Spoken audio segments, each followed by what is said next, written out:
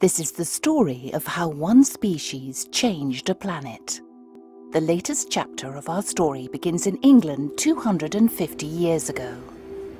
Fueled by coal, then oil, several brilliant inventions appeared.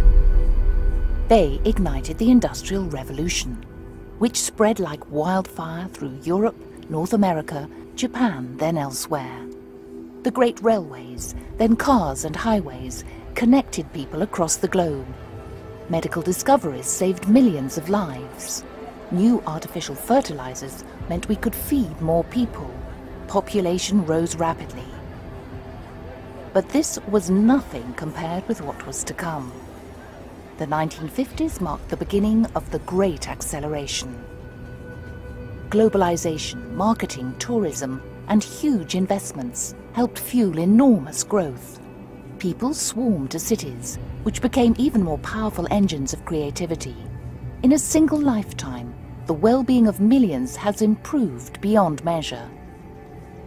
Health, wealth, security, longevity. Never have so many had so much. Yet 1 billion are malnourished. In a single lifetime, we have grown into a phenomenal global force. We move more sediment and rock annually than all natural processes, such as erosion and rivers. We manage 3/4 of all land outside the ice sheets. Greenhouse gas levels this high have not been seen for over 1 million years. Temperatures are increasing. We have made a hole in the ozone layer. We are losing biodiversity. Many of the world's deltas are sinking due to damming, mining, and other causes. Sea level is rising. Ocean acidification is a real threat. We are altering Earth's natural cycles. We have entered the Anthropocene, a new geological epoch dominated by humanity. This relentless pressure on our planet risks unprecedented destabilization. But our creativity, energy, and industry offer hope. We have shaped our past. We are shaping our present. We can shape our future. You and I are part of this story.